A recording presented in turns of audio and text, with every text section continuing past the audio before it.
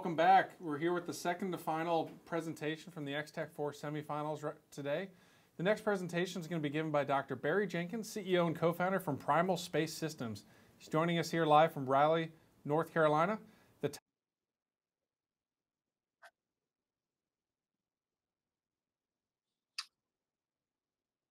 By a 10-minute Q&A, and after the first 10 minutes, we'll ring a little bell to cut them off and let them know it's time for Q&A. So, Dr. Jenkins, go ahead and take it away.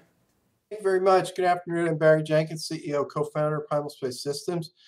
We're a startup software company in Raleigh, North Carolina. Our company was founded to provide unique software solution to more efficiently manage the vast amounts of 3D data that's required by C5ISR, tactical navigation systems, autonomous navigation systems, and other commercial applications of 3D data. If you could show the first slide, this software solves three important problems associated with this. Today can acquire 3D reconnaissance and 3D navigational data at massive data rates. But the processing of this data at the edge of the network is often constrained by limited compute capabilities and storage capabilities of forward deployed devices such as handheld and small UAVs.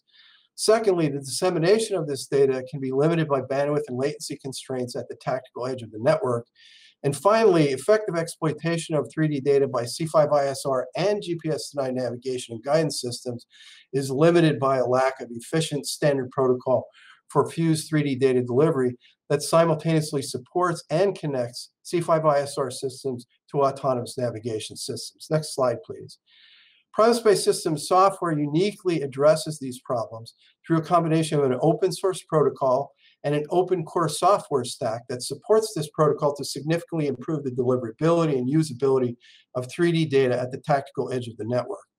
The open source protocol is a proposed extension to the existing Open Geospatial Consortium 3D tiles format, which is used widely in the geospatial and by defense prime contractors and clients such as the Army Geospatial Center.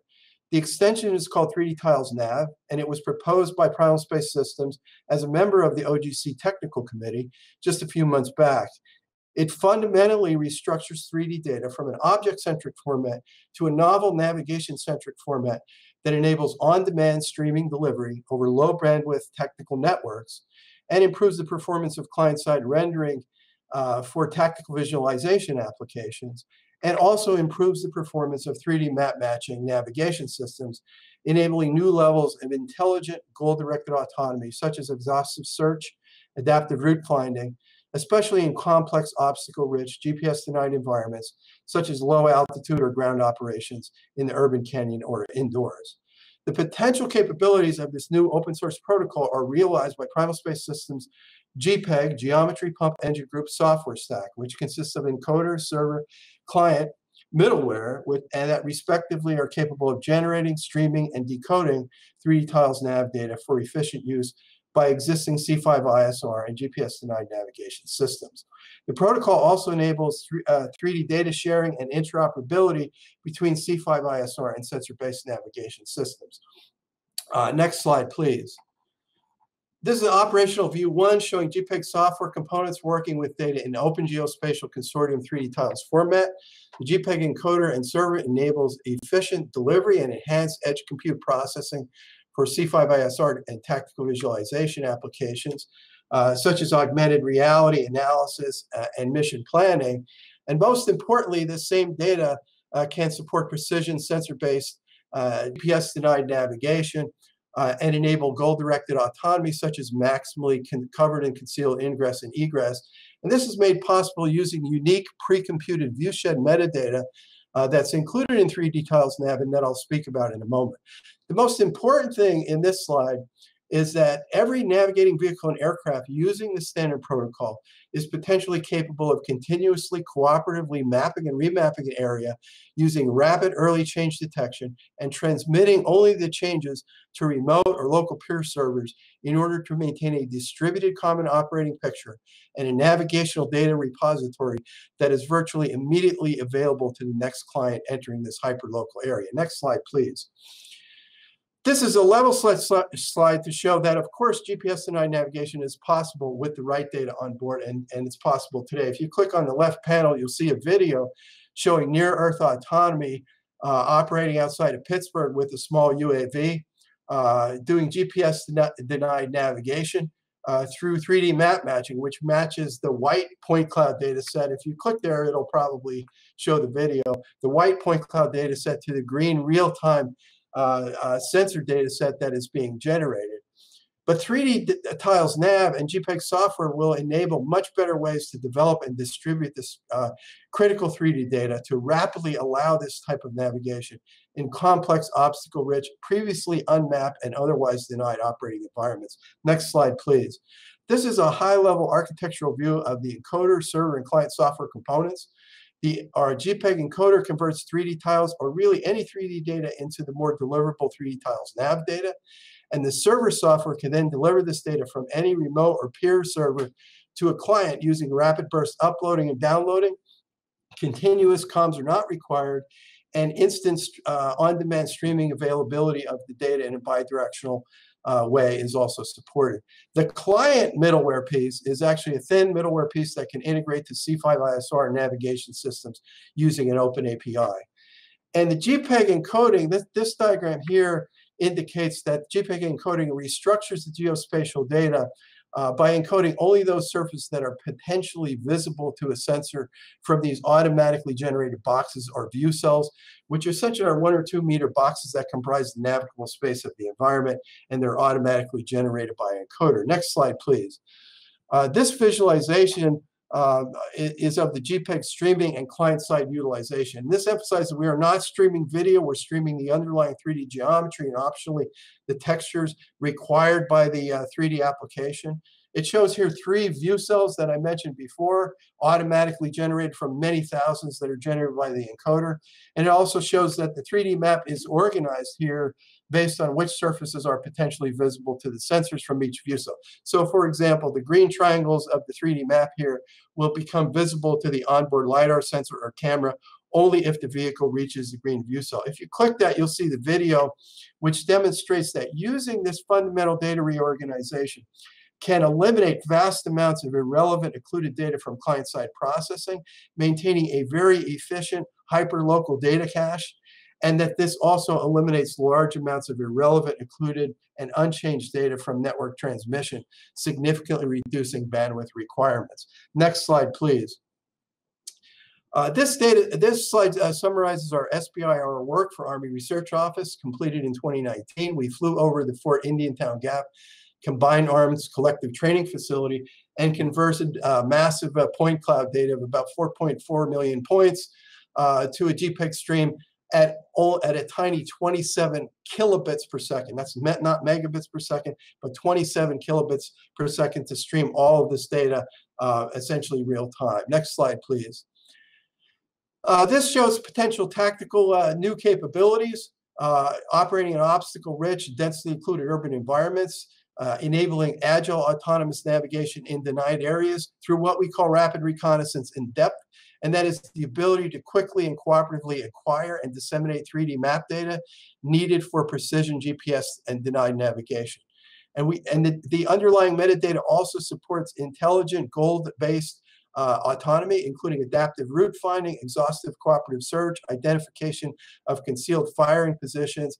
And all of this is made possible through the view cell, nav cell visibility metadata, which includes this pre-computed viewshed data unique to this type of data stream. And this metadata can also facilitate enhanced line of sight communications, both peer-to-peer line of sight comms deep within the urban canyon, as well as assured line of sight comms from within the urban canyon to orbiting aircraft and satellites, again, using this pre-computed view shell metadata. Next slide is a statement of work focusing on the phase 4 demonstration plan to take us TRL level 4 to 5 and 3 to 4 for our encoder and client server, and to demonstrate significant performance improvement for 3D map matching algorithms using this protocol. The next slide shows that there's significant dual use potential for this technology, including closing an important capability gap in the FAA's emerging unmanned traffic management system, especially operating at lower altitudes where GPS does not work reliably. JPEG stream data is designed to support trajectory-based operations and performance-based navigation in the urban canyon. And finally, on the right, JPEG software can also enable entirely new ways to stream game content, Instant Interactive is the wholly owned entertainment division of Primal Space Systems, which is developing JPEG middleware for game engines to allow instant on-demand play and completely eliminating game downloads. And you can read about this in a piece that was done by about JPEG technology by VentureBeat last week. Just Google JPEG and VentureBeat, and you'll see a nice article about that application. I thank you for your time.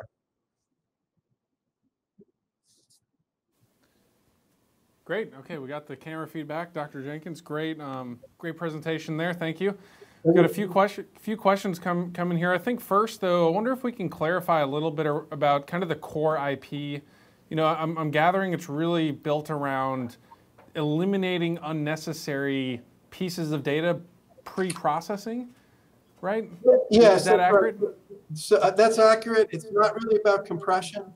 We can use compression, but we don't. We use data relevance. It's visibility-based pre-computation of what data is relevant to the sensor in very small hyperlocal regions. We do have 11 patents, U.S. and international, in this area that form like the core, what we think are the essential patents for this method. Got it. And you said it's built, you mentioned LiDAR a lot. Are the models only working for LiDAR type data where you're going in known environments and that's sort of how your models are built? Or could it be used for any sort of data? It's really agnostic of sensor. It's any 3D data. It could be photogrammetry, stereo camera, or LiDAR data. So anytime you have 3D data, JPEG is designed to support that data. Got it. Great. What sort of delay is there because this is pre-processing, right? So it's got to be pretty rapid before moving it to the processor. So we are continuously improving the speed of our encoder. We think it could get pretty close to near real time, depending on encoding resources. One thing that's actually very fast is early change detection on the client. So if you have an existing 3D prior database on board, and there are changes in the environment compared to that onboard 3D database, we can rapidly detect those changes and encode those little changes, and then, for instance, upload them to a local or remote navigational data repository. So that can actually be very fast, and it's an early change detection capability that we think could be very valuable, not only for remapping, but for battle damage assessment and for other reconnaissance where change detection is important. Got it. Are there any risks in this strategy of sort of pre-classifying based on just, for example, LiDAR or spatial data before combining it with other data streams? No. Well, we think actually data fusion here is really facilitated by having a good geospatial database. In fact, we're working with SOCOM now on an early project for fusing this with video data and enabling the reduction of bandwidth by looking at what are the changes in video sub-windows based on having existing 3D data on board. So we think there's actually a lot of opportunities for data fusion that are created by this sort of geo-registered data that's always on board that you could compare in real-time sort of 3D pose data to from video. So yeah, we think there's opportunities for additional 3D fusion applications.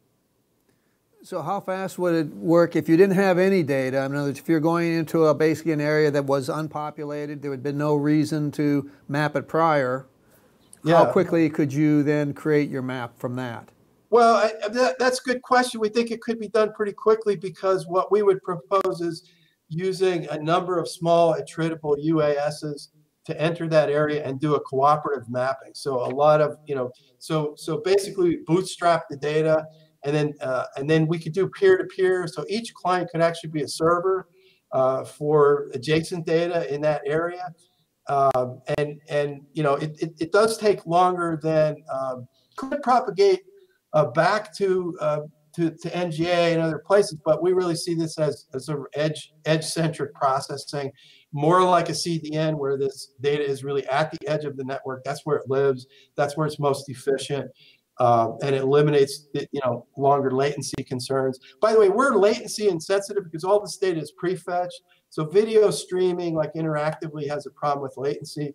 So we're prefetching normally hundreds of milliseconds ahead. So even on a geospatial uplink, like an interactive user would not feel the latency. So for October, what would your demonstration, proof of concept demonstration, consist of? So our proof of concept demonstration would take our encoder up to TRL level 4 and or 5. Our client server for this application would go to TRL 4, and we would demonstrate that this data is structured to improve the performance of sensor-based navigation system that is 3D map matching. And after, with what's the performance of the sensor-based navigation algorithm using this data and not using this data. And we've already developed some data on what the bandwidth requirements are, and we would refine those further. Great. Question here about how does your technology prioritize rapid data changes to minimize that collection at the edge, in kind of what resolution? Yeah, so well, I'm not quite sure I understand. I mean, at the resolution, again, is sensor limited for the most part. Although we do have, so this is very scalable. We could, you know, if the network is really compromised, we could deliver at lower MIP resolutions, which is a texture based encoding, and lower geometric level of detail, for instance. So it's very resilient to like packet loss and network jitter. We're using TCP/IP, but we also can. It's very scalable in terms of like a perceptually lossless type of performance degradation. Got it. You go ahead. I was going to say, can you kind of talk about your funding streams and where you're going? How much funding is this going to take to go to phase 4 of the competition here? And what other funding streams do you have, or other? Dollars as a startup company, but our investors are focused on the entertainment applications. So we have inbound strategic interest on the entertainment side. GPEG, like MPEG, has nothing to do with MPEG, but it's an entirely new way to stream not only games, but in fact, it enables new types of interactive entertainment content for things like Netflix Interactive and HBO Max Interactive. Right? So our funding's been on that. We've been very interested in defense and tactical applications, but that hasn't been our primary funding. We did a small SBIR with ARO last year, and we are looking for some contractual support to really build out the tactical use case for this software. Underlying, there's a lot of similarities with the encoder for both games and sim, for instance, on the entertainment side. But there's a lot of similarities in both the encoder, server, and client pieces. But there are special use cases, adaptations that we need to make for tactical and navigational applications, and that's what we're looking for support from xTechSearch today. Awesome. So to clarify, you're not working already with any of the existing Army efforts in sort of the next-gen combat vehicle or autonomous systems? We are not. Okay. Got it. Cool. I think that kind of concludes all the questions we had here. So Dr. Jenkins, thank you very much. Great presentation. Great.